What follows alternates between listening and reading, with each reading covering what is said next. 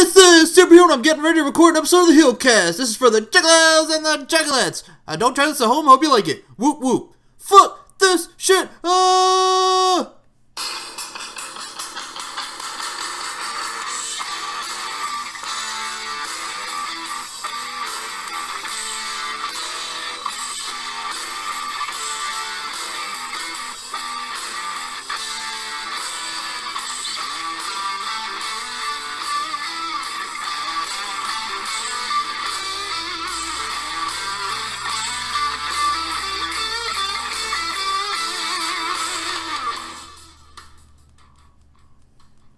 Hey yo, it's the RVE, coming back here to do an episode of the HeelCast, and before I get into this, I just have to say that this is, by far, the worst podcast that I have ever been on. It's RVE with the HeelCast. We are the toilet humor of the Wrestling Impact AEW podcast world. With me this week, I've got two of the saltiest motherfuckers this side of the chef household. With me, I've got the blind hater of all things that is the amazing All Elite Wrestling. I've got the fat master-tastic Hurls. Hurls, what's going on, you salty bitch? That fap was just for Impact Wrestling, by the way. I will now be known as the Impact Wrestling Hurls. Thank you very much. I don't think there was any dispute in this by any means there, but the Impact Wrestling Hurls. And I'm not going to lie, I've actually kind of, it's not been my proudest fap since Megan Rapinoe, but I have actually felt the urge to fap to Slammiversary because it was so amazing. Now, on the other hand, I've got the man so salty that he actually calls this brilliant, amazing masterpiece that was Slammiversary as quote-unquote solid. He's here with his funky bunch, but I've got Larky Lark with us. Larkin, what's going on, my man? I'm doing well. Slammiversary was a solid, absolutely amazing show. I enjoyed it from top to bottom. I know you don't like the word solid, but it's okay, Raven Effect. Solid just means it was all right. This was better than all right. All right. Well, they usually deliver with Slammiversary. Like, what? You wouldn't expect nothing less, man? It's Slammiversary. Big pay-per-view of the year. Take it to the pay window. They did, except for RVD. He took it to the bank and then took it to the 420 bank. Oh, my God. Please don't with that freaking promo. My God. Yeah, Moose, I'm going to wrestle him. He thinks he's going to be RVD, but there's only one RVD, bro. And I'm like, okay, that's nice. And, like, you could tell RVD is normally pretty calm. Yeah, I'm pretty calm. Everybody wants to be RVD. Moose thinks he's a new show. Whatever, man. But, like, you could tell I'm not calm right now. Wasn't that an actual line of the promo? Yeah, you could tell I'm not very calm. RVD, he's all very chill, bro. But, he's making me mad, Moose. Whatever you say, he wants to test himself against me, but whatever, dude, yeah. No fucking idea what he was doing there or what was going on. Literally probably the worst investment since bringing in Rhino, especially with contract infringement. But, never mind. Hurls is going to tell you how amazing that was. Now, anyways, before we hop into the news, the reviews, and all that is for the Jews, we're going to go ahead and go around and just tell you to listen to our entire big, huge, hillbilly, redneck, 8 sides of Kevin Bacon fucking HeelCast family. The Impact AEW dude in Impact Wrestling Hurls, you can basically just stick to exclusive to the HeelCast. Larky Lark and his funky bun. This motherfucker is a whoring of podcasts. Larkin, want to tell him everything that you do? I mean, this might take you 2 hours for you to tell every show that you do, but you want to go ahead and tell the folks where to find you? Of course. You guys can check me out on SM Show 1 at MCL92 on the Twitter machine and Larkin_92 on Instagram. StephenMikeShow.com. That's www.stephenmikeshow.com, which brings you a variety of interviews, pop culture, hockey talk, and just whatever our hearts desire. And, it's amazing just, to be doing this for 4.5 years now and just doing it with you guys, do it with a plethora of people, Max Wrestling, and the whole nine. So I'm really lucky and privileged to do what I do.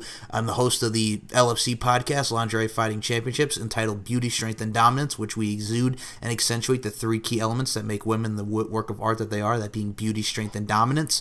We're coming upon to episode 8 of that show. I just recorded episode 7 with Onyx, the former Bronco Billy of the original WoW Women of Wrestling, who will be coming into LFC on August 15th. So there's a lot going on, and you guys can check that out at Lingerie FC on Twitter, and it's on Stitcher, Podbean, Pocket Cast, and wherever you can get your podcasting needs in your ears. You know what I'm saying? So just everybody enjoy. I love what I'm doing. Also, you can catch Larkin be an honorary Mexican with the Bodega Podcast. Yes, absolutely. And, gosh damn, Larkin, what was I going to say? The other thing that you do.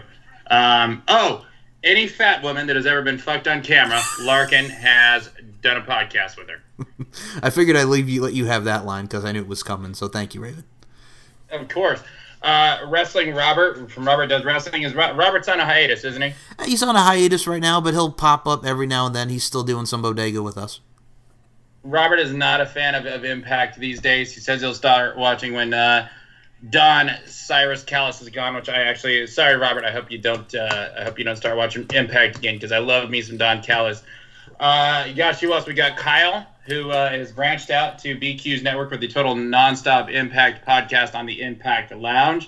BQ is going to be opening up this All Elite AEW page coming up soon, which you can't miss. I've heard he's got the greatest co-host in the amazing world of co-hosts with him. But not to mention any spoilers, but I'll tell you he's great. Ask your mother. Am I missing anyone else? No, you pretty much mentioned Kyle, Trenton. Now J-Bone has been added to the Impact Lounge. I've smashed this podcast, so we have a 3-man team for the Total Nonstop Impact podcast. All right, and we got Hurls smashing his J-Bone over here. Hurls, let's get right into it before we get into the news. Let's get into last Sunday. Actually, not last Sunday, but the Sunday prior to last, which Sunday was yesterday. We had Slammiversary 17? I know one of you two fuckers knows. Yes. Hold up. Before we go any further, and before I was rudely skipped, I would like to promote a couple of my podcasts, if I will. Go ahead. Okay. I want everyone to check out the frickin' Homicide interview, okay? Like, the views are definitely nowhere where they should be, and for shows like this, for some reason, they're like triple our views. But when I bring on a frickin' Impact Wrestling legend, you people don't want to hear it. So I want to know right now, do you guys care to hear wrestling interviews? Because from what I'm seeing, you don't. So come on, everybody who listens to the HeelCast at least once a month, start frickin' listening to my interviews, or I'm going to stop doing it. It's plain and simple. Anyway. Or what could happen is the guest just no-shows on you. But yeah, that's kind of pisses me off too. But anyways, I got to promote the Homicide interview. If you haven't listened to it, please do. And I want to know in the comments section, do you like the interviews or do you just find them kind of repetitive? And you can be honest. It's totally fine with me. I don't care because you'll probably save me a lot of time from doing them. Also, check out a podcast that I just recently finished up with Chef. We talked the NBA free agency, which was probably one of the craziest free agencies that I've ever seen. So check that out. I also had a hand in editing that show, and it's possible I might start doing some cool stuff with the HeelCast as far as editing goes. So check that out. Tell me what you think. It's under my page, Matt Hurley, on YouTube. Just type in NBA free agency. That's all I got. Let's go to Slammiversary. Oh, wait, before we even go to Slammiversary, I actually do have one thing to say, and do you guys know what that is? I actually am clueless. I think I might have been hit retarded, but okay. We are actually approaching the 6-year anniversary of a certain championship win, and do you know what championship that win is? Eric Young becoming the Knockouts champion. No. Hurls, go ahead. You want to take a shot? Cody Deaner winning the Knockouts championship. 2013. I'm going to say Magnus winning the world title. No. We're coming upon the 6-year anniversary when Chris Sabin defeated Bully Ray for the World Heavyweight Championship. Oh. You had to remind me. Okay. Yes. Hail Sabin. Hail Sabin. And I got nothing but love for Chris Sabin. I do too. It looked terribly. It was terrible. It was the Battle of the I Fucked Velvet First match. And, whoa. Somehow I still feel like Sabin's going to end up fucking her last. But that said, take that, Bully, you faggot. Larkin, I might have you edit that F word out. I apologize. No, it's all right. He said what he said was Finocchio, ladies and gentlemen. He said Finocchio. He was speaking Italian. Raven, you were telling you're Italian. I mean that, and no, when that word is used, it means nothing against the gay people. It's if you've seen South Park, I don't use that as I've never thought of that as you're gay, homosexual. I use it as in you're a douchebag. So yeah, you were channeling your inner Eminem when he was talking about Christina Aguilera and the boy bands in 2000. I see where you're going there, Raven Effect. Speaking of, never mind, Larkin. Move on. I was just going to talk about some of your musical reviews lately. What I did want to say, though, is if you haven't checked out Hurls and the Impact Dude's interview with Homicide, it is actually great stuff. The viewership on it is pretty ridiculous for what it is. Great interview, no punches pulled. You learn a lot of stuff in there. Love it. Made me have a new respect for Homicide, a new respect for the Impact Dude, and less respect for Hurls. Just kidding, Hurls. Just kidding. But let's hop into, by chance, if not one of the two best pay-per-views of 2019, because I can't tell you if I thought that it was actually better than Rebellion, but fantastic Slammiversary that we just had, 17 years in 2019. X Division match, fantastic. I mean, this just kind of got thrown together. We got a returning TJP, the Mac himself, Willie Mack, getting the win, which is awesome because I don't think that Willie Mack gets enough wins in this company. There was some shit done in this match that I've never seen before. This match just straight up blew me away. I got nothing but praise. Willie Mack, for the size that he is, a dude that he looks like, I cannot believe the stuff that you see this man do. Can't even sing the praises enough of this.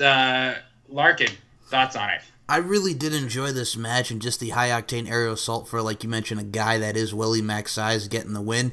And I know we'll get into Rich Swann and Johnny Impact in a second, but I personally, whether it be just them two going at it as two friends and then one of them turns on each other, I love to see Rich Swann and Willie Mack for that X Division Championship. As far as TJP goes, man, I've enjoyed his work in Impact, WWE, 205, whatever you have it. I even like to see him go against Rich Swann because during his 205 Live tenure, him and Rich Swann had some great matches, and I'd like to see that happen on Impact Wrestling as well. So I think either Rich Swann and Willie Mack or Rich Swann versus TJP have that, become a feud in Impact Wrestling would be cool. But every guy, and same with Trey Miguel, killed it. So I mean, Willie Mack getting the dub. I enjoyed it. It was very good. I liked it very much. Go ahead, Ross.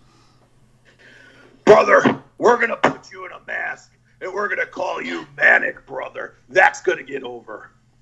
Anyways, I mean, look how much better TJP is from the last time he was in TNA and he was just pretty much shitted on. I was a pretty big fan. I know this guy doesn't always do himself the best as far as backstage goes, but man, he looks so smooth in there. A lot of new moves to his arsenal, and just this overall match was really solid opener. Got everything going, got the crowd pumped, and they really never let down throughout the night. Willie Mack is amazing. I was watching the pay-per-view with guys who don't really watch Impact much. They were really impressed with Willie Mack. They didn't know really who anybody was. I mean, surprisingly, they didn't really even know who TJP was, despite him just being on WWE television. But very, very fun match. I enjoyed it. The spots were amazing. I cannot wait until this pay-per-view comes on Impact Plus to rewatch it again. But this match was awesome. Willie Mack, much deserved to get this victory. I can't wait to buy this thing on DVD. Fuck Impact Plus, man. They're getting my money again. Actually, they didn't really get it that first time. But they will get it, though. And I got to say that this, you know what, TJP, since he's returned, I know he's only been in, 3 matches so far. But I got to say, he's really put on his best performances for Impact Wrestling since Finger Blast and Angelina Love backstage. Awesomeness. I want to see Willie Mack really contend for the X Division title. I think it's time, and the Rich Swann reign has been great, but I think Willie Mack needs to be the guy to take that belt. I'm not as big a fan as Trey as I am with the other guys, but he impressed me too. The Chris brothers, I still don't know which one is which, but I like them because they're with the man, Sammy the Callahan Death Machine for champ. But anyways, amazing opener. Couldn't ask for more for that. So we go to the tag team title match now. It was originally supposed to be the Rascals against LAX. We did the Bash at the Brewery on Friday night, And we, ironically, and I guess a way to make these things more watchable, although I'm not going to lie, man, the crowd for this Bash at the Brewery was an embarrassment, and it's sad to see. But the North actually defeated LAX to win the Impact Wrestling Tag Team Championship, so this becomes a three-way match, and we have the North actually retaining and winning, which unfortunately became predictable. I do want to say, as much as I like the North, I was really excited to see the LAX and the Rascals team versus team, and I was hoping it was finally going to be the Rascals' time. That said, the North retains the downfall of the match. I think this match would have been a lot better, and I know it was towards the end, but I think the Santana legitimately getting hurt took away from the greatness of how this match could have been and how the ending could have went. Hurls, I'm going to go to you. Your thoughts on the match and who retained it? The right team walk away as champs? Yes. I think the North are by far the next man up as far as once LAX is no longer with us. So I think it was an obvious choice. I don't even have to talk about Josh Alexander. Go back 4 months ago, and I was splurging all over the guy, not literally, but figuratively. And they're a solid team. I do want to see the Deaners get involved eventually, but I thought the match was decent. I think it could have been better. It looked like they didn't really know what to do once Santana did get injured. So I think it could have been better in that regard. But still, I think the North is a really solid team, and I'm loving what they're doing with the tag team belts. And honestly, with LAX probably on the way out, and we'll talk about it later, I think the tag team division actually is going to get better, because I actually think that LAX was kind of like the Hardys, where they just dominated the division and really nobody else besides the Lucha Brothers really gave them any competition. So I'm actually excited to see what the tag team division is going to be going forward. I think it opens up a lot of new opportunities. And I will say, I haven't watched yet Bash at the Brewery, but when I do, I think it's kind of refreshing that they're actually doing some title changes on these one night onlys and on these Twitch events, because it actually makes you think like, oh, hey, maybe something cool could happen. So I'm all for it in that regard. I thought it was interesting that we had the title change. I think it was cool, and then we had the North retain here. It's unfortunate about Santana's injury. As far as LAX, with what's been going on, AEW, WWE bound. Now, there's a lot of teams that they could go against in NXT, like the Street Profits, and do like some intertwining and intertangling there with NXT UK and that roster. AEW could rehash the Lucha Brothers feud, and there's a lot of possibilities on that front as well. But I look at it like, if with LAX gone, and now you have the North retaining, that being Ethan Page and Josh Alexander, we could continue on with this feud with the Rascals. We can insert the Deaners into this, and it adds more to the tag team. I know we also got the Desi Hit Squad, or Shit Squad as some people call them, but it's going to make for more as well, and I think they're a great tag team together. They mesh well. They've tag teamed before, obviously. So, I mean, yeah, I was fine with that. I thought it was good, and it just exceeds and progresses more to see what we have in the tag team division for Impact Wrestling.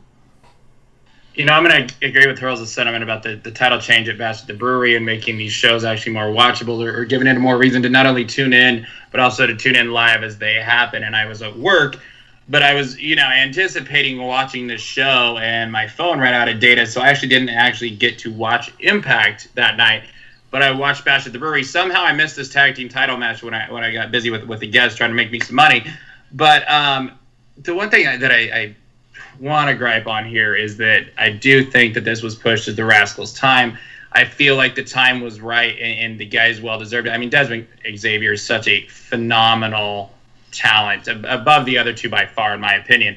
And I was really looking forward to seeing this match, not only to see the two teams one-on-one because of the styles that they're going to do, but because I really felt like it was the Rascals' times. Like, I'm not a fan of the intentionally cringeworthy That 70s Show type segments in the back, but I still love watching these guys go. And you guys have mentioned the Deaners, the Desi Shit Squad. I'm not going to call them the Hit Squad. They are the Desi Shit Squad, and so on and so on. Like, it is the North and it is the Rascals, and that's what it needs to be. Because look, let's move on to it. I'm going to incorporate the news just into this segment. So LAX's contract is up.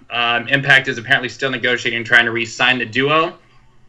But apparently, like, WWE is calling, AEW is calling it, and it seems to be between those two. So unfortunately, it's amazing as LAX has been, and just literally, man, since the minute these guys came in, whether it's been their heel run or their face run, they have been one of the most incredible and my favorite acts in all of Impact Wrestling for the past 2.5 years, or however long it's been since they've come in. You know where I want them to go. If they're not going staying with Impact, which I'd like to see them do, but the teams in Impact, there's just not a lot there for them to still do it unless they want to put Santana as a star and push him solo.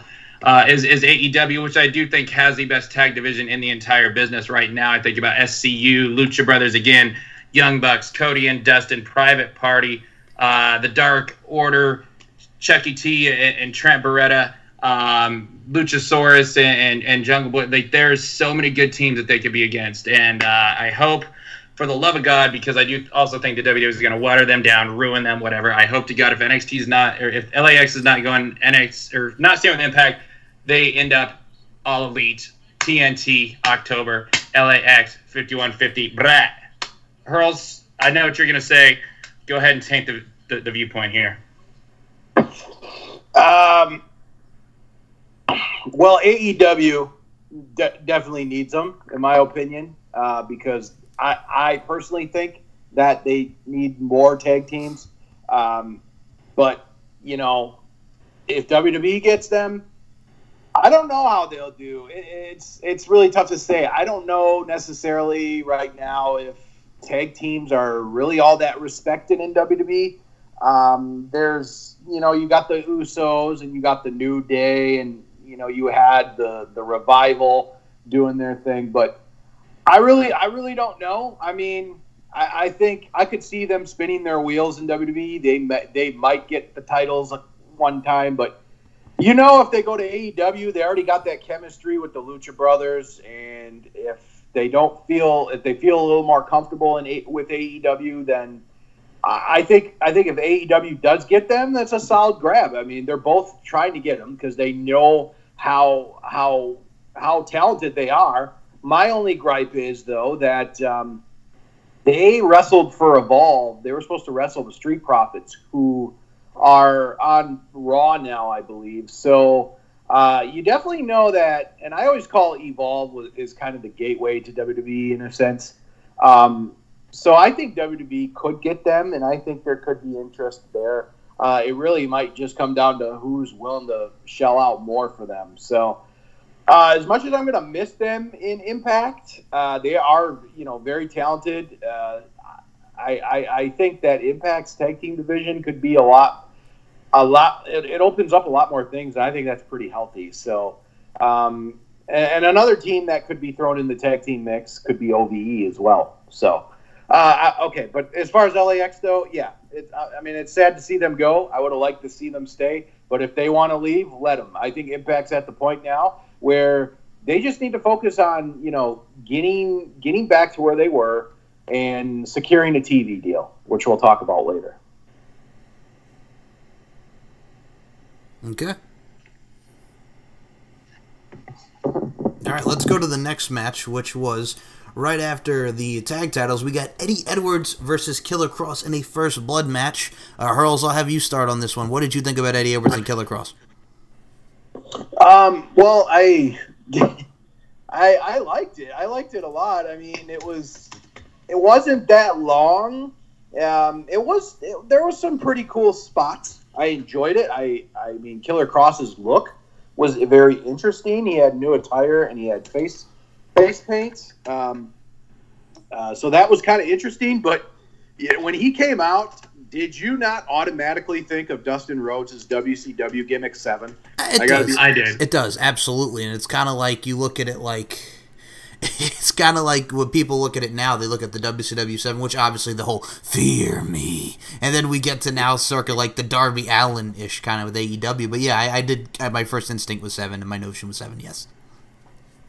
Larkin, who'd you say? 7 or Darby Allin? Who? Darby Allin, the one that's in AEW with like the white face paint. Never heard of her.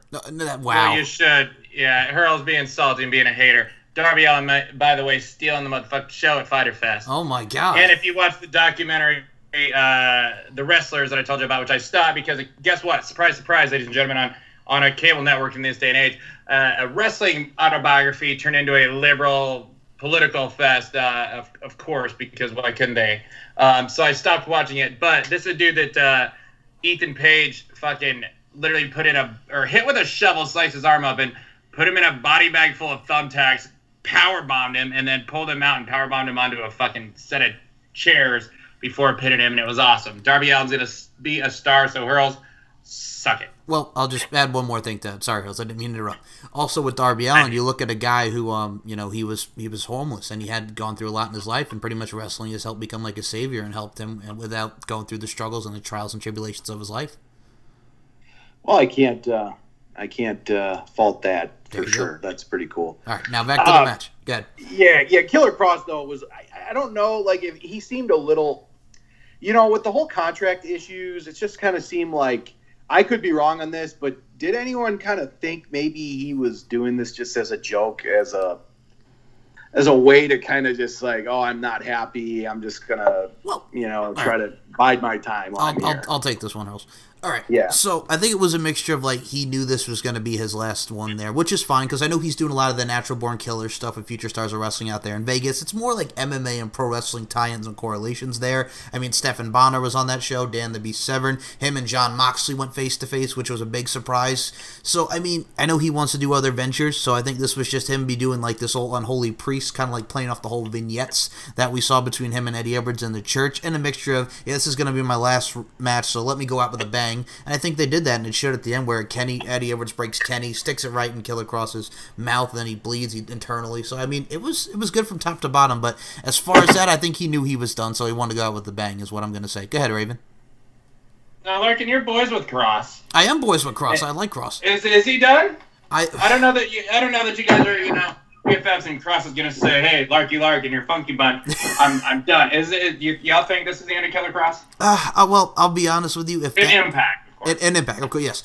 I could see maybe they do something like a after Impact, like going towards Impact in the future, or maybe hell, even if he's done it Bound for Glory, I don't know. But I've seen mostly his Twitter. Most of the stuff that he like promotes is the Future Stars of Wrestling stuff and what he's been doing with Natural Born Killers and stuff. I think he wants to change the game from a landscape and incorporate more MMA and pro wrestling, as a tie-in and correlations there, man. Because I know he's tight with like the Stephen Bonners, like I mentioned, and he wants to add all these people to it, just from what I'm saying. But yeah, as far as him, I think he just wants to make a change and make a difference in the wrestling world. I think wherever he goes, he's going to be fine. I know he posted a picture, Raven Effect, of him, Taya Valkyrie, and Johnny Impact, and there is a certain AAA show in September at Madison Square Garden, so who knows, maybe we'll see them at Madison Square Garden.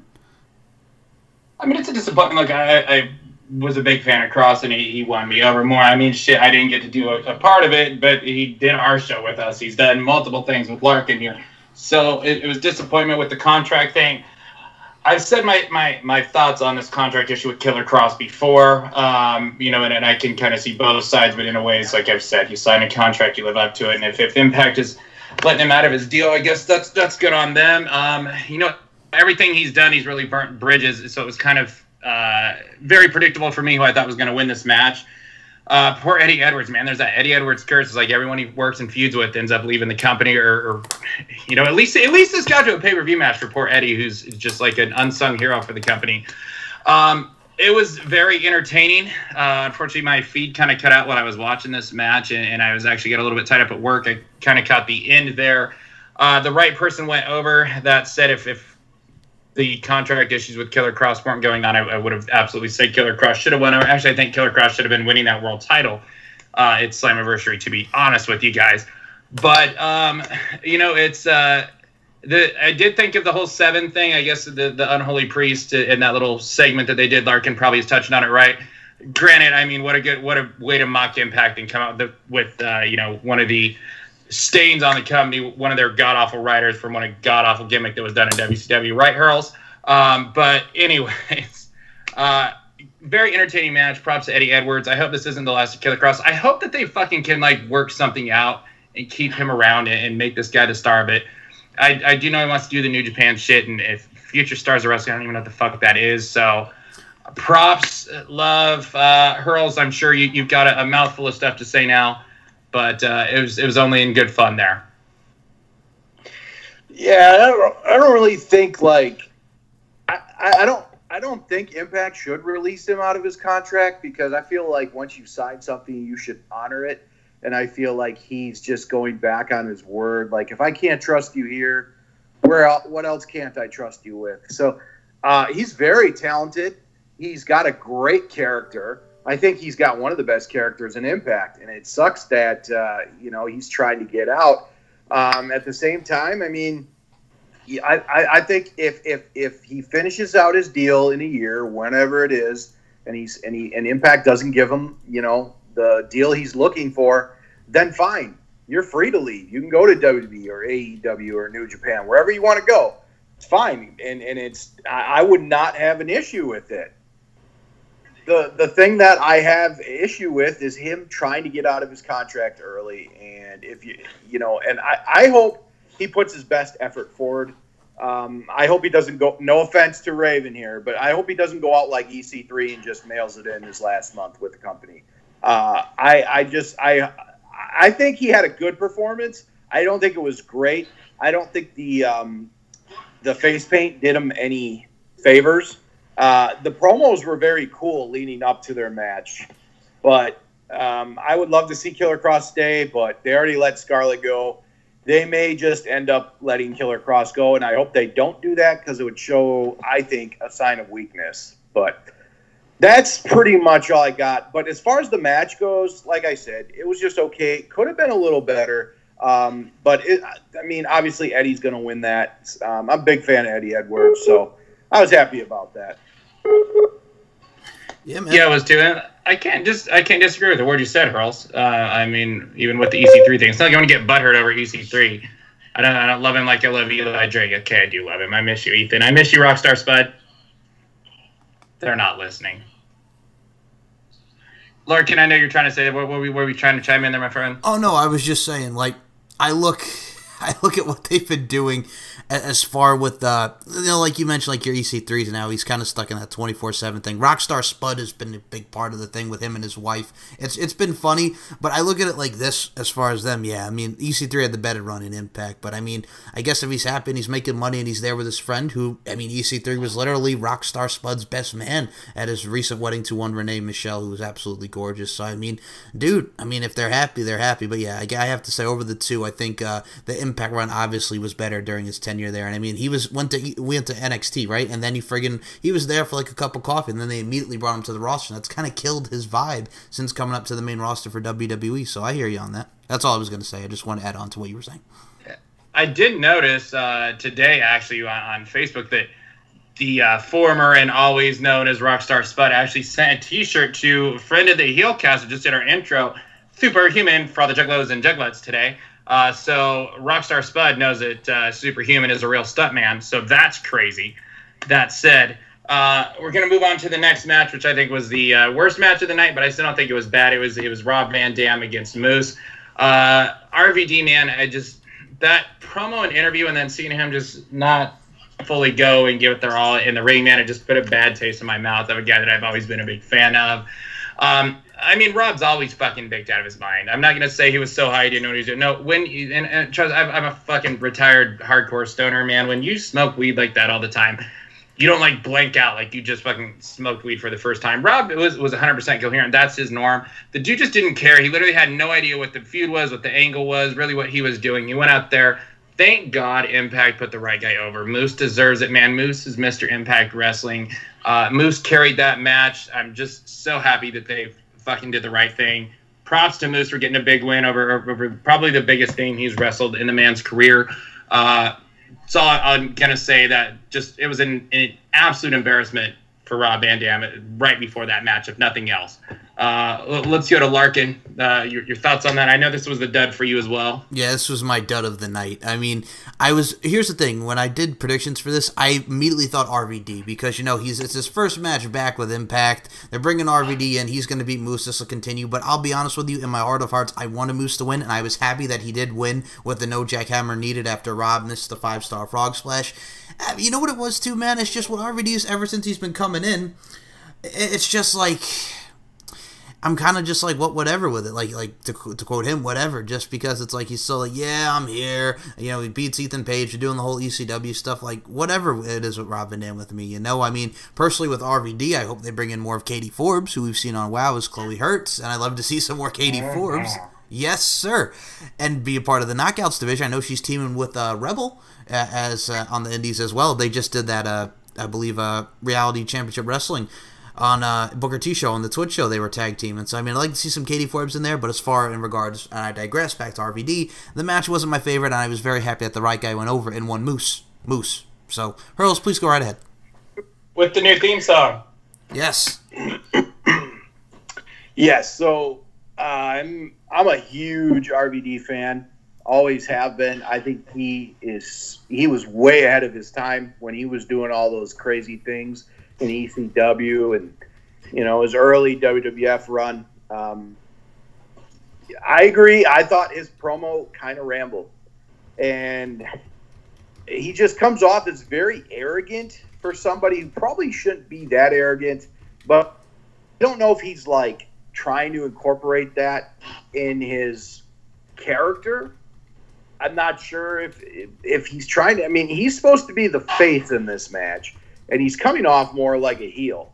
So I guess that's kind of my issue with this whole thing. However, I have no problem with his wrestling ability anymore. I think, he's 48. Yeah, he slowed down, but he still looks, pretty good out there and still puts on a decent match. The match wasn't great, but I wouldn't call it a dud. I would definitely say it was just, your average RVD match. If you look at RVD's last WWE run, they really never let him talk. He just kind of went out there and did his thing. I think that's kind of what RVD is now. He gets the crowd pumped up. He's a crowd pleaser for all his taunts and all his moves. And he's still a name that, a lot of people know. And a lot of people watched him during his prime. So I don't think it was a bad signing. I actually think it was a really good signing. And if they were smart, I would put him in the tag team division. I think that would be a great way, especially with LAX leaving. Sabu looked pretty good his last tapings at Impact. So why not put RVD and Sabu in the tag team division? They don't have to get the titles, but they can be certainly a team that is a heavy players in the tag team division. I'd be totally fine with that. So, match just okay. Glad Moose won. He needed it. He needs to be world champ soon. I think he's been hitting his new character out of the park. So I would love to see Moose as world champ, now. Yeah, Moose is fantastic, man. He really is. I love the character. I love the new theme song. I love the way that he's really evolved as a heel. Look, I'm not saying this match sucked either. It was definitely average. It's just, you say RVD, the crowd pleaser, man. He just didn't really get the crowd prompted. And I've been a fan of this. I was a huge fan of ECW, huge fan of his WWE run. I never watched him in his second. Never will. Never go back and watch that shit ever. But and I didn't even necessarily hate him in his TNA run, but he packed it in and he didn't go full strength. And this time, I know he's older, but it just seemed like he was half-assing it so much more this time. And it was just, it put a bad taste in my mouth. RVD and Sabu to be in the tag team division, wouldn't mind, but they need to be putting over the North and the Rascals, which they haven't put over the North so far. But, yeah, that's what I got to say about that. So, moving on now, dude, fucking A. This is when I'm watching this, I'm thinking this has been a good show, but I don't know how they top that X Division match. So my mouth just dropped during this Monsters Ball. I'm going to go on a limb and say possibly the greatest Monsters Ball match I have ever seen, possibly the greatest women's hardcore match actually, no, fuck that. This is by far the greatest hardcore women's wrestling match I've ever seen. Monsters Ball was fucking unreal. From the goddamn, what was it, a fucking curb stomp into thumbtacks on our girl Rosemary taking that hit. Goddamn fucking the tombstone in the tax, middle rope tombstone and a thumbtacks with females out here, man. Females doing this. Taya Valkyrie, who I've become such a huge fan of, and her Knockouts championship reign has been so much better than I ever could have imagined it being. Retaining, dude, I can't not even put this match over enough, and how just stunned and impressed and hyped up this got me. And somehow, dude, can you believe that the two matches after this just killed it just as fucking much too? Is what's crazy to me. But Hurls, dude, Monsters Ball, my man. What you got on that? Yeah, Monsters Ball was awesome. I mean, if anybody doesn't think Havoc bringing her back was a bad signing, you're out of your mind. This woman's hella talented. And you know what? I'm not excusing for anything that she said on Twitter, but we've all said some dumb shit that would get us in trouble. So, you know what? Everybody deserves a second chance. And if you don't believe in that, I don't even want to meet you in life. So, but anyways, this match was awesome. I mean, Su Yung, what can I say? That she is super talented. Always been a fan. Rosemary, obviously, you know what? She takes some crazy bumps. And she's, you know what? She's not back to 100% yet, but, you know, she's getting there. And Havoc looks amazing. Like, she's a bigger girl, but she can move. Like, she's such a talented worker. And Taya, I love that she won. It was kind of predictable that she would win because she was, like, the only non-scary wrestler in there, basically, with Parker Koenig. So I figured she'd win, but the match was awesome. I can't wait to go back and watch it. It was, and I think you're right. I don't know. I really enjoyed Gail Kim and Angelina Love. They had a really good hardcore match. Taryn Terrell and Gail Kim obviously had a great hardcore match. But this may have topped it. Like, this is a match I think we're going to be talking about for years to come. Just an awesome knockout match. And I think everybody looked great. I don't think this match has any competition for any women's hardcore match ever. I would say best women's wrestling match I've seen it in 5-10 years. If it weren't for the fact that Gail Kim versus Tessa happened in January, because those are neck and neck in two completely different types of matches to me. I don't think anything comes fucking close to this. And off the top of my head, right now, I mean, there's been so many, and I have to go back, but I can't think of a monstrous ball that compares to this one right now on its level, including the original. But Larkin, your thoughts, my man. Personally, I thought, like, I remember watching Taylor Wilde and Daphne from 2009, that Monsters Ball match, and I thought it exceeded that, you know. I really did enjoy it. I had no issue or qualms with any of it. I look at it like this. It progresses more to Ty and Rosemary, which I think is going to be the Bound for Glory matchup, and I think that's where Rosemary finally brings the championship back to the Hive. So I think that just progresses more with the Taya Rosemary storyline, since she pretty much said, hey, I'll help, I'll look out for you and make sure you retain your championship, but in return, I want a shot. So, I mean, Taya just hitting that chair, throwing it Sabu style at Jessica Havoc, taking the pin on Su Yung after that tombstone under the tax. I enjoyed it, and it progresses more towards Taya and Rosemary, maybe some dysfunction at the junction, if you will, between Su Yung and Jessica Havoc. So, I mean, let's see what happens. Dude, and who saw that chair shot coming right after that? You know what I mean? It just flew out of fucking nowhere and popped her, and then Taya gets on and gets the win. And, you know, and I don't know if you guys have heard, but I heard the other day, I mean, Taya Valkyries came out with some comments, and Kyle, our very own Kyle, the monster chugging fucking drywall punching son of a gun that he is, needs to watch out, because it sounds like Taya is coming after Kyle himself. So him and his little monster tank can hightail it out of there. But you know what, man, I want to say, as much as I love Rosemary and she's the girl, she's who I wanted to win, and I hope that she ends up with the belt back soon, I still feel that the right person went over with Taya. This reign has been great. And, you know, you're right, Hurls, she's not back to 100%, but Rosemary's still fantastic out there. She's still a great wrestler, great performer. I know I've seen her kind of get a little upset and worked up for some people trolling her. Rosemary, fuck those trolls. You don't need to listen to them. You're above that, and they mean nothing. They're just lifeless, sorry losers. So anyone that wants to hate on Rosemary and say the comments you said about her can go fuck off. So, guys, somehow these next few matches, so we went from an absolute classic, followed up by an absolute classic. Rich Swann and Impact, 5 stars. After we talk about this match, we're going to talk about Johnny Impact. Do I have a big echo, guys? No, you're fine, man. Okay, because I'm hearing one on my end. So, I'm going to go get a bottle of water after this, but I'm just going to say right now, man, this match totally fucking just killed it out here. Fantastic. I mean, just what the X Division is all about. I really thought Johnny Impact was going to go over. This Rich Swann X Division title reign has been fantastic. And one thing that I will say is, like, a lot of his defenses haven't necessarily been against X Division people. Johnny Impact embodies what the X Division does too. This match was an X Division classic, one for the ages. And Rich Swann, man, I mean, what a reign this guy's had when you go back and just look at it. And huge pay-per-view victories over fucking Sami Callihan and now Johnny Impact. I mean, 2 of the biggest stars in wrestling. And Rich Swann, man, say what you want about his career. Him and Su Yung are still together, so, choke on that. Rich Swann has fucking just, man, what a shining star and gem this guy's for Impact Wrestling. Larkin, I'm going to let you take it. They go to Hurls. I'm going to run. I'll be right back to run this show, man. But fucking props to this classic. X Division style, baby. I really did enjoy it. I mean, I think if this was going to be Johnny Impact's swan song, his sayonara swan song, pun intended, if you will, I think they both went well. They both gelled together. The Spanish flies, just the dives, the aerial assaults. I mean, finishing with the 450.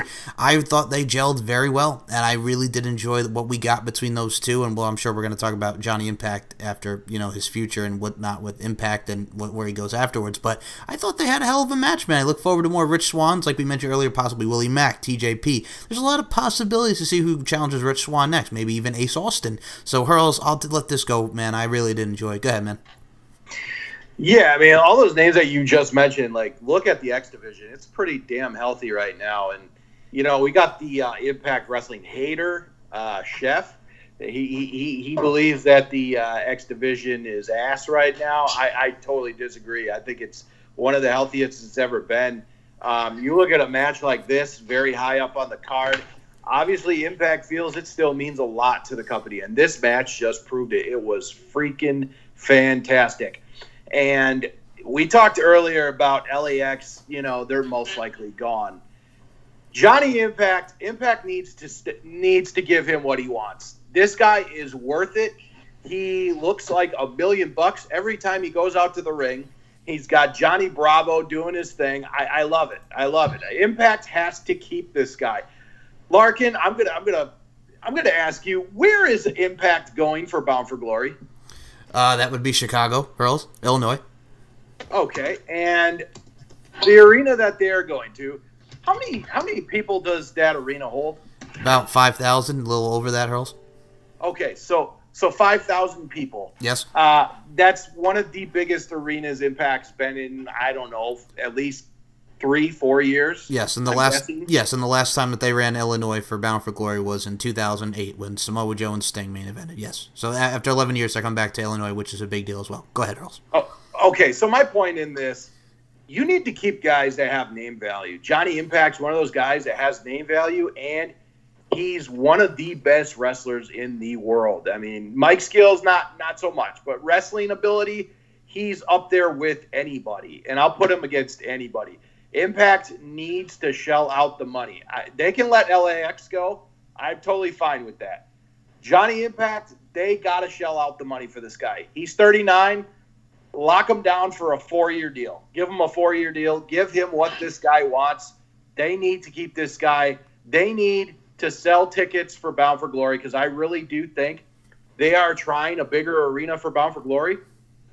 If it works, we may be getting more pay-per-views in these bigger size arenas. So this is what I really want. Impact really needs to re-sign Johnny Impact. But this match was phenomenal. A guy on his way out gives you one of the best performances of the night. Him and Rich Swann just loved it. This match was so good. Last thing I will add to that, this venue that Impact will be in for Bound for Glory in Illinois, this is also the venue that hosted ECW Anarchy Rules, I believe, in 1999. So there's historicness with wrestling. So go ahead, Vivek. Sorry, just had to add that too. No, man, why apologize for some great history there, man. Yeah, so it turns out, unfortunately, that Johnny Impact's contract is done with Impact, and it actually had been done prior to this. He worked on Handshake Deal, and props to him not only for sticking with it, not leaving Impact in the dust, but coming out there and putting on a fucking classic with Rich Swann and really making sure that he put him over and worked his ass off for Impact Wrestling. Hurls, I 150% agree with what you said. Impact Wrestling really needs to keep Johnny Impact around. They really, really do, and they need to give this guy a big offer, and they need to show some, you know what I mean, when you're trying to get a new TV deal. And that's no, we're just saying it, no, that's a fact. They're trying for this. When you need to show Impact Wrestling is still a thing, it's still on the up, that you're still busting your ass and hungry out there, and you want to show that you're ECW or something, which I've been seeing for years I need to do, you need to outbid one of these two for once. You need to show the fucking money to someone that is worth it, to someone who has busted their ass for you, someone who is just the face of your company for so many months, come out here and do it. And they need to re-sign him. If they don't, long live Johnny Elite, I hope to God, because I don't want to see a John Morrison return, because I won't see a John Morrison return. But I think, 3 more years with this guy, 2 years, you've got to do something. Ty is still under contract, because Lord knows if they're going to lose Johnny, they're going to lose Taya, and they can't lose either of them. And for them to lose Johnny Impact and LAX, I mean, who is left? You know what I mean? Like, they have got to do something here. So Impact, do what needs to be done. Anything to add here, gentlemen? Because I don't know how we can make this point more clear than what Hurls and I just did. No, I think you said it perfectly there, Raven. I think Hurls did too, but as my host, I got to chime in with my bullshit. And then we had a heavyweight championship match, which should have been the main event, because poor Cage, 2 pay-per-views in a row, has not been the headliner. But, dude, did this match defy expectations too. And I want to say something for anyone that is shit on Michael Elgin and has been down on him, because for some reason I see all these people since I've been following Elgin's career for about 5-6 years now, not that long, but long enough. I've seen so many people knock this guy. For one, if you want to take away the step where he was trying to be set up by a female during this hashtag Me Too moment and say the stuff that was said about him, for him to be proven innocent 100%, that is innocent. This guy has came in and has fantastic match after fantastic. Him and Rich Swann was a fucking classic too. He's got great matches with Willie Mack.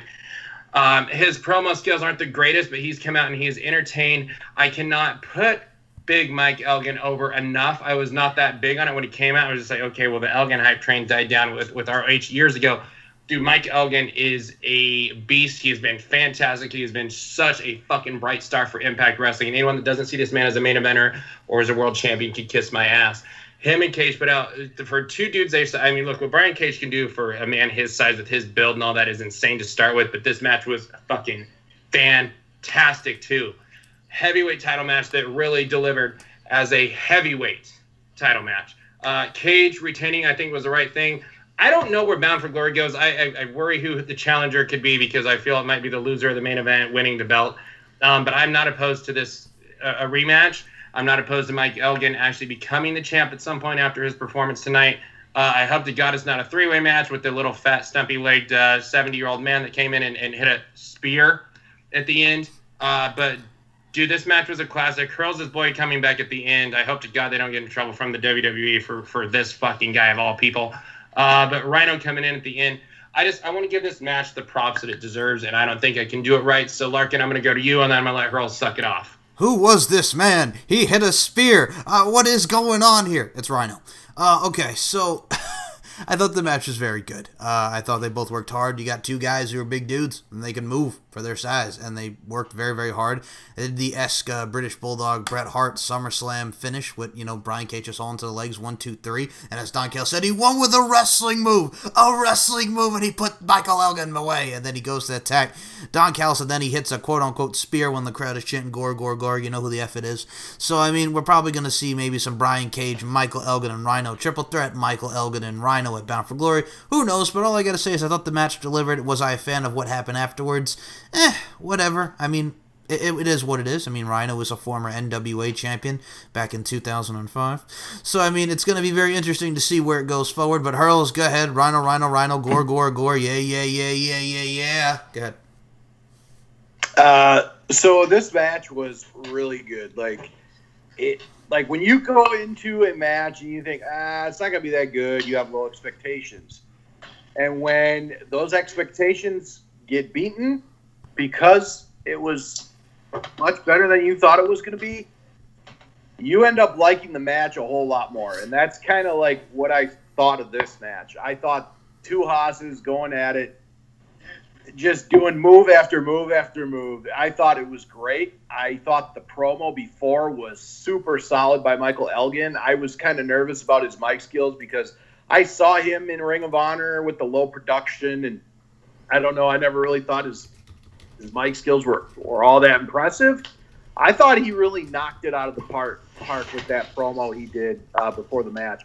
And the match just delivered to me. It was kind of a spot fest, but to see two heavyweights like that just go blow for blow and just spot after spot, and the stuff they were able to hit, I thought it was a great match. I really did. It was a lot of fun. And then another testament to how good this match was. Once again, I was watching with two guys who normally don't watch Impact Wrestling, and they did not know who these guys were, and they came away very impressed. So I just want to say it was very fun to watch. And Rhino coming back, I pretty much figured once Rhino said he wasn't going to re-sign with WWE, I figured he would come to Impact Wrestling because he is such good friends with Scott D'Amore.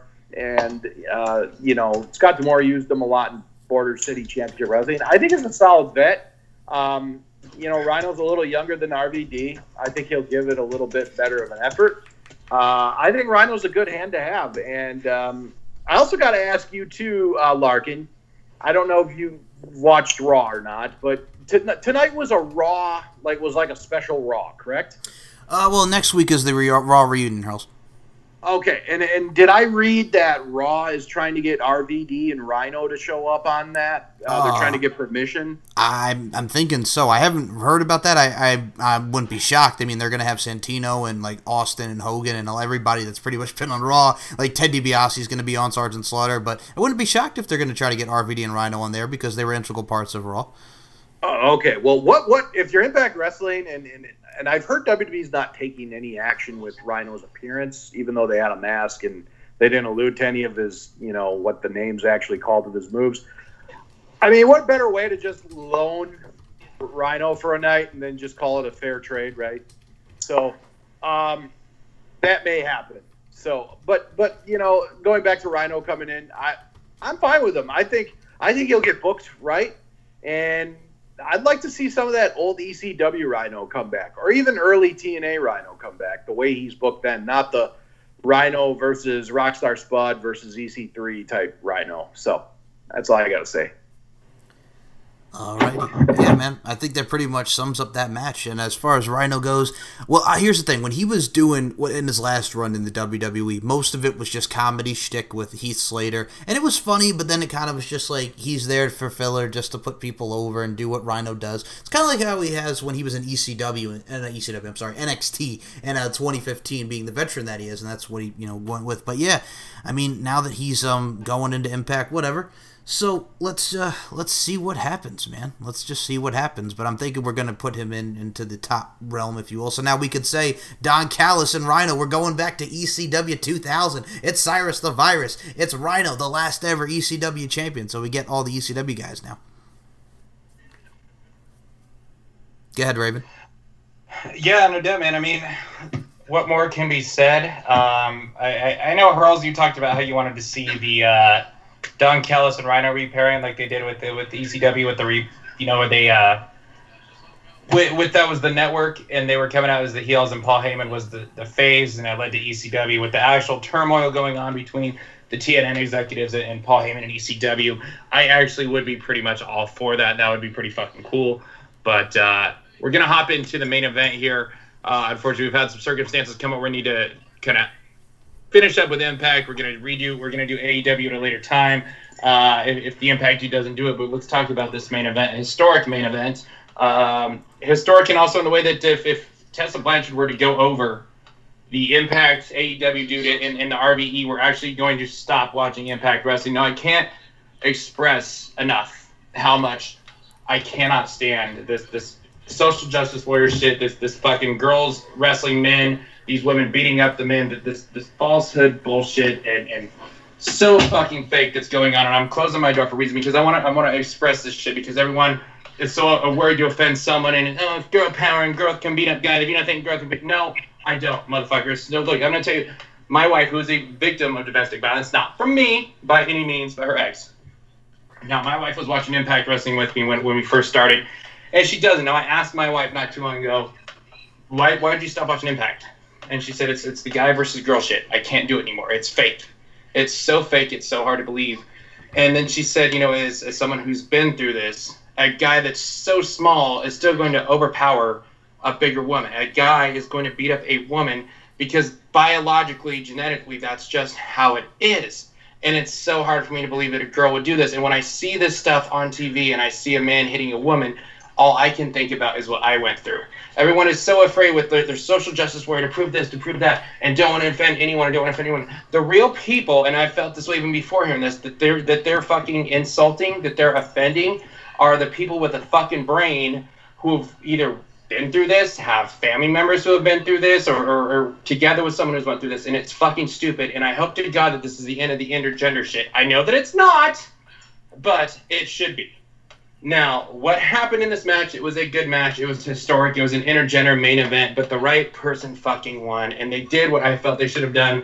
And Hurls, I know you said this too, when they did the United We Stand show with Joey Ryan, who is a massive douchebag, I might add. It was like, we watched that match, and I just felt if Joey Ryan would have at least beat Tessa, the way that she put up a fight would make her look a lot better. And that's what they did in this match, and I don't have a problem with it. You know, I turn this match on, my wife comes out, and it's where Sammy's got her legs around her, and he's throwing her around outside, and my wife just goes, I can't look at this.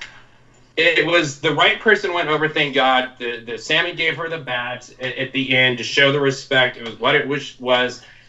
Callahan went over. I feel it bound for glory. Even though they've done this, I mean, the next week, who can challenge, especially if Johnny's gone, after Cage moves on from Elgin, where does it go? Let's go back to Sammy. Callahan is the man that should be the Impact Wrestling World Champion. He's the best thing going in this fucking company, not Tessa. My fear is Tessa versus Cage at Bound for Glory, where Tessa wins the belt. That's what I'm fearing. But I will give this match credit. I don't feel it was the main event. I feel it should have been middle of the card. I understand why they do it. Even though I think that it's lame, but props to Tessa, props to Callahan for going out there, making her look good, and props to Impact Wrestling for doing the fucking right thing for who you put over and making it believable. Anyone that's saying they should have pulled the trigger on Tessa, you're a fucking idiot. Hurls? That Joey Ryan, Joey Ryan, Tessa Blanchard match actually really, my expectations were low, but it was actually a pretty good match. This match was really, really fun. It was exciting, but it was also uncomfortable at times because the pain I saw in Tessa, like she gave it her all, and maybe that was just part of her, kind of selling it. But this match, to me, was really good. I'm glad Sami Callihan won. I think, I don't want to say it would have hurt him because Sami Callihan is a guy that doesn't need to win matches. But surprisingly, I think a lot of people expected Tessa to win. So I really, really enjoyed this match. And I mean, main event, the right guy won. But I don't know if we're done with Tessa Blanchard facing other male competitors because she's already got a match booked against Madman Fulton at the upcoming tapings, which, oh, man, I hope she does not win that unless there's interference. But, I'm a huge Madman Fulton fan, so Tessa's a great – she's a star. I mean, there's no other way around it. She is a legitimate star. She had the whole crowd going crazy for her. Tessa's going to kill you. I mean, she is so over. It's unbelievable how over she is. Sami Callihan's so over. He's just a great heel. It was a really good main event. The people I was watching with were just glued. They were pretty mesmerized to the point where they are actually pretty excited for Bound for Glory. So I think it did its job on that front. As far as your issues with Raven, I totally understand. If I was a victim, I'm not a girl, obviously, but if I was married to a woman that had domestic violence issues, I could see that being very uncomfortable as well. And that's half the reason I'm not really into intergender wrestling. I mean, it can work, but I guess I don't know. I don't want to see it every week, and it's just not realistic enough for me. The match was really good. I can't say anything more about it. It just capped off a really solid, or I'm going to say great pay-per-view. I'm going to go great, not solid. It was a great pay-per-view. I'm going to say it was probably anywhere from 8.5 to a 9 out of 10. Okay. I understand, Raven, your sentiments 100% as well. I agree with what Hurls just said. I did enjoy Sammy and Tessa. I think in this instance with Intergender Wrestling it worked. We're going to see more of this in this Fallout thing where they're tag team partners. Let's see if they can get along, that being Sammy and Tessa Blanchard. I did like the thumbs up, thumbs down in the pile driver and the finishing sequence, and then we saw them, touch bats and, Tessa's reaction after Bound for Glory went off the air. I thought it worked well, and yes, I will say this, I did like the fact that Sammy won. I would have been fine if Tessa won, but I think in this instance, with Sammy, I personally see him, I know you've been wanting him to be world champion for a while now, Raven, and I think he got more back in the W column. I think he did well. I mean, look at last year's match with Pentagon Jr., and this year with Tessa. I mean, Sammy's been killing it at Slammiversary, and I hope he wins that world title in the near future, but we shall see, because he's the draw. Everything. So, yeah, I did enjoy the main event. As far as my rating out of 10, I also would give it an 8.5 out of 10. Very good show. Go ahead, Raven.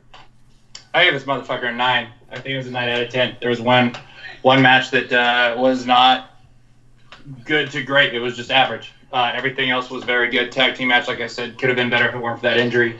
Look, there's the rumors going on, and I figured it would be announced at Slammiversary if there was something, so it makes me feel like there's not. But there is the rumors of Impact going to the AXS or Access Network, whatever you want to call it, owned by Mark Cuban. The New Japan show is on there.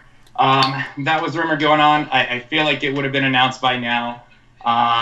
Look, man, I've seen people be like, oh, it's in X amount of millions of households. It's a huge network. It's a fucking, not even B or C, it's a D-grade sports network that gets shitty, low-brow, low-end, nobody fucking watches sports programming.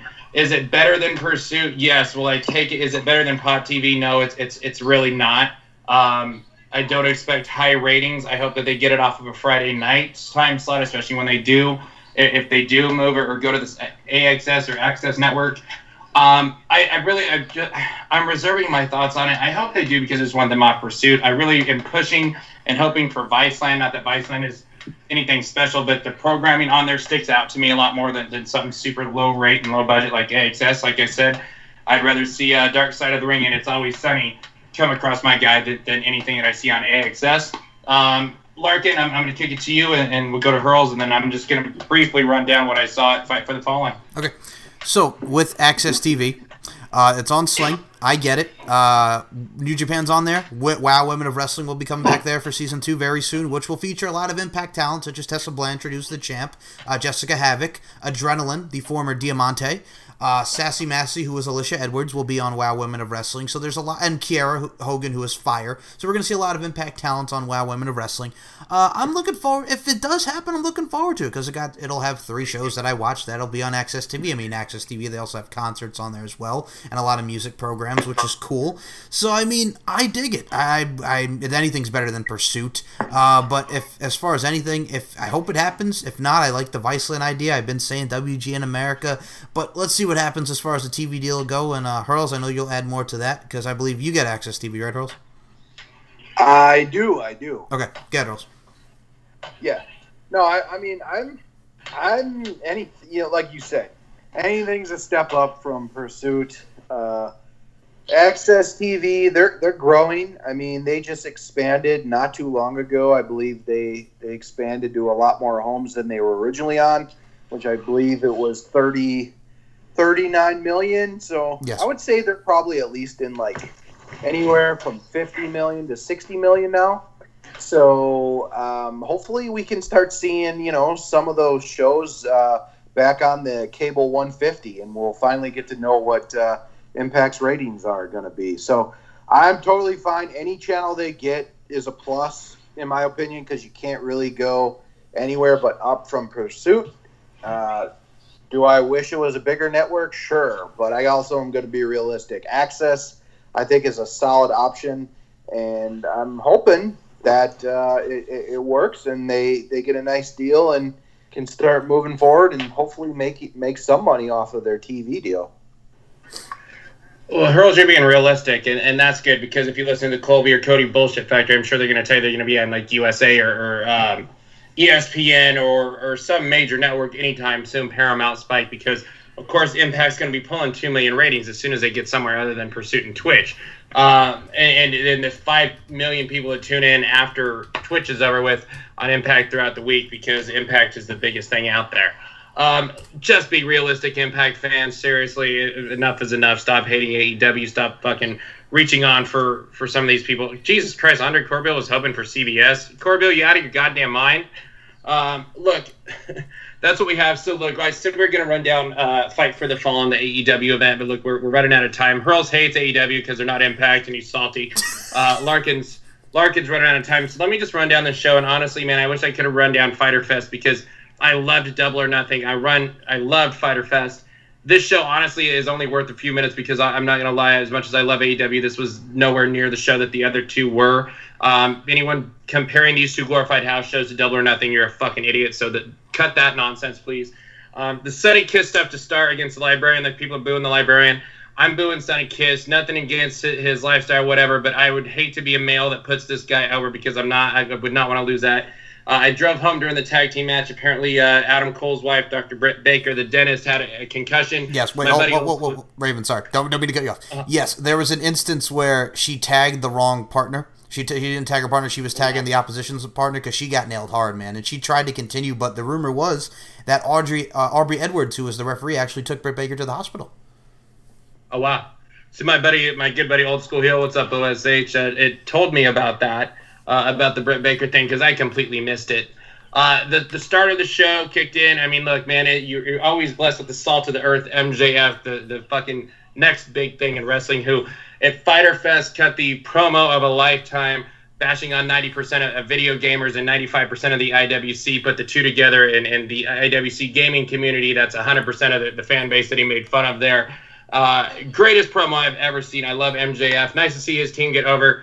Him and Sean Spears getting the win, the rivalry there, even though they're both heels going on. One thing I do want to say, two criticisms about AEW real quick while I get there, is it is hard as fuck to determine right now, like, who is playing the face and who is playing the heel in a lot of roles. In a way, I like it. In a way, it's a little bit on the what the fuck you doing. I mean, obviously, I know Jericho's a heel, MJF is a heel, and so on and so forth. I know Dustin Rhodes is a face, but I mean, Brandy is a heel. I don't necessarily know what they're doing with the Lucha Brothers, the Young Bucks, Cody. I mean, they all vary back and forth. But awesome telling that opener, man. I love Darby Allin. He stole the show against Cody, that back bump that he took on there.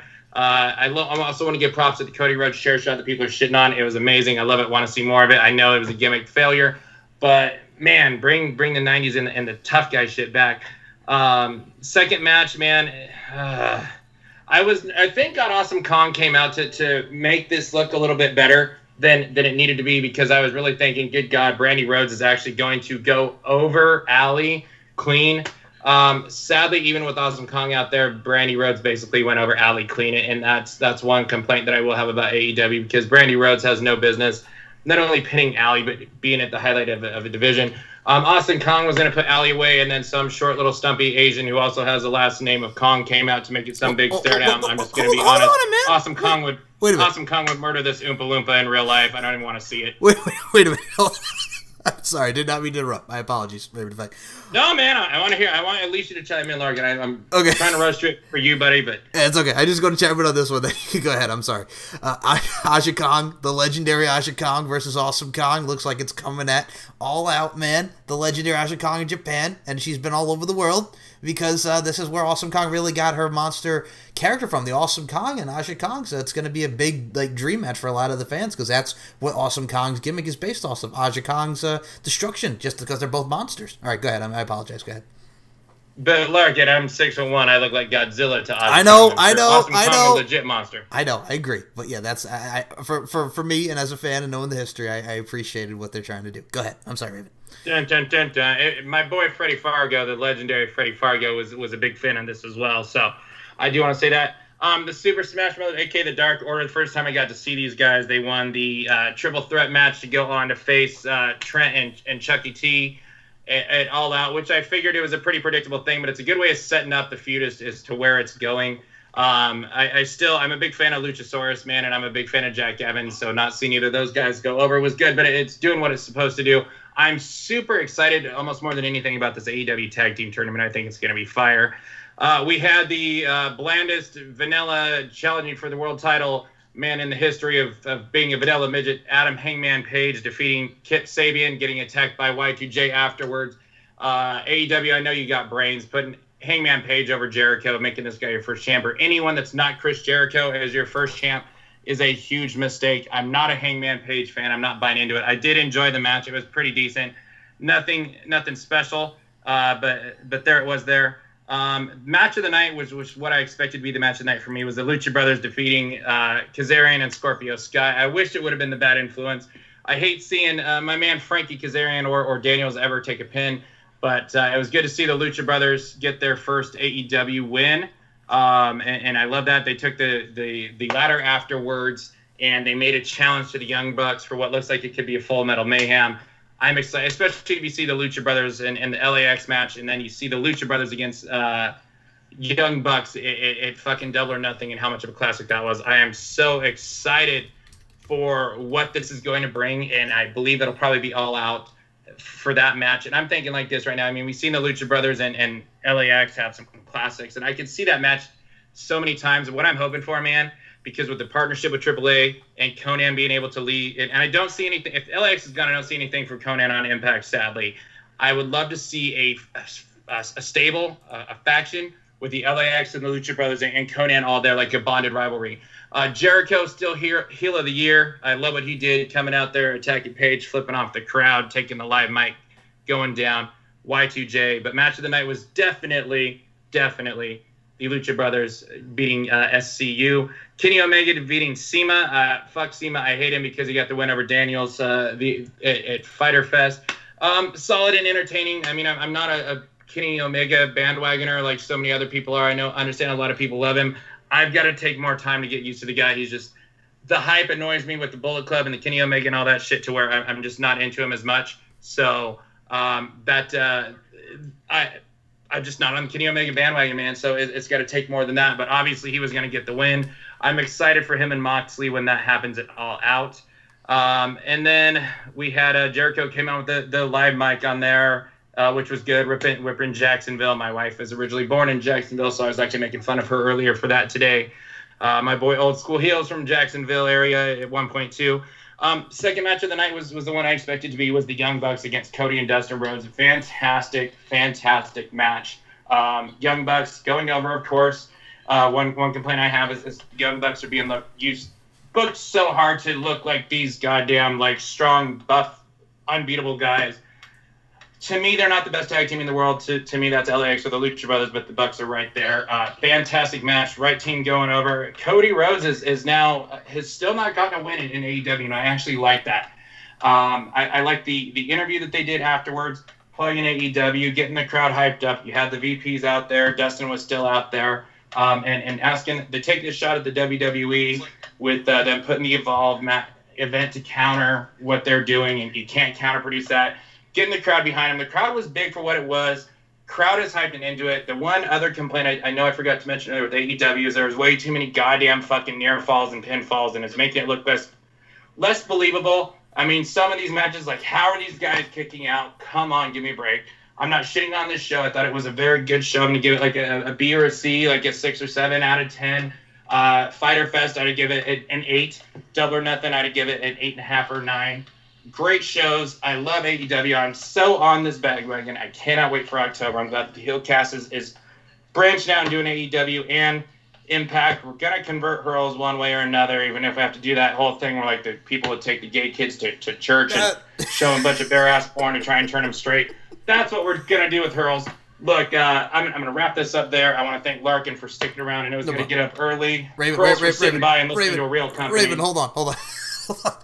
One thing I just want to add to that, because I did see the show, it was a great show, but they did actually announce we do have the first 5 matches confirmed for All Out, that being Adam Page versus Chris Jericho for the inaugural AEW World Championship, Jon Moxley versus Kenny Omega, the Best Friends, Chucky T and Trent Beretta versus the Dark Order, who we saw won it at Fight for the Fallen, and a tag team match where the winner receives a first-round bye in the AEW World Tag Team Championship Tournament. That will also take place when AEW goes to TNT. Cody Rhodes versus Shawn Spears. And the challenge looks to be it has been accepted. We have a ladder match for the AAA World Tag Team Championship as the Lucha Brothers go head-to-head with the Young Bucks. So that is the 5 matches announced. And I bet you we get Awesome Kong. It's Aja Kong. Yep. All that is a fucking awesome card, man. You cannot tell me this card is not sick right now. Those matches are all kind of predictable, and I didn't know about this, but this card is hot. You cannot tell me it's not. Yeah, so that's the 5 matches that have been announced for All Out so far. All Out, baby, August 31st. Yep. All right. Look, we're going to sign out. I got Hurls. I trolled Hurls good and got him rolling there, and he's butthurt about the real company. But it is a real company on TNT for AEW, SCU, the HeelCast, Larky like with the SMS, Hurls with the Fantastic Hurls Cast, My Impact. I don't know. I don't even know what I'm saying right now. Guys, is there anything to chime in so we can let Larkin get to bed? Thank you all very much for listening, and I appreciate each and every one of you listening to the HeelCast. And just all I can say is just support pro wrestling and support any podcast that loves professional wrestling like we do. So thank you all very much, and thank you.